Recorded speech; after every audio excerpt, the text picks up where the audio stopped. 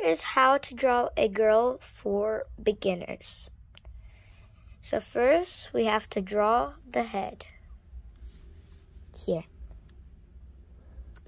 And now we have to draw the neck.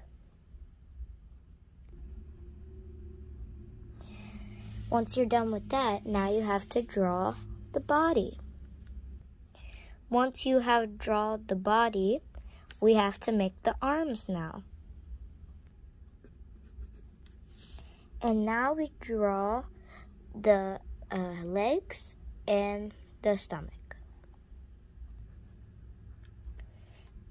Now once your whole body is ready, you can start putting the accessories, like putting the ears.